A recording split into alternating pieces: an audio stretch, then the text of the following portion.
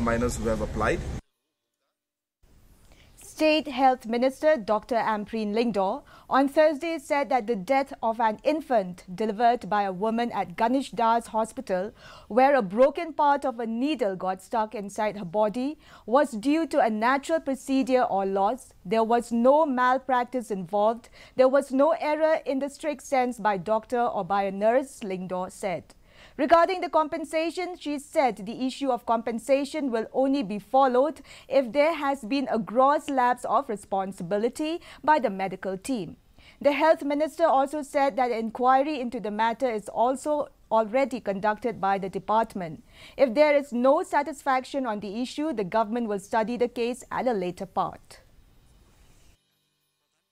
Ganesh Das will perform better if we had additional medical infrastructure facilities. Mother was saved. Situation is well understood by the medical practitioners.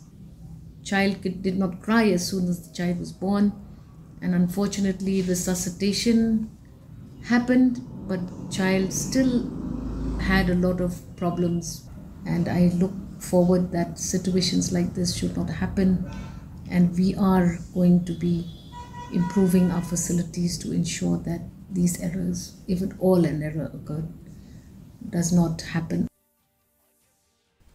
Chief Minister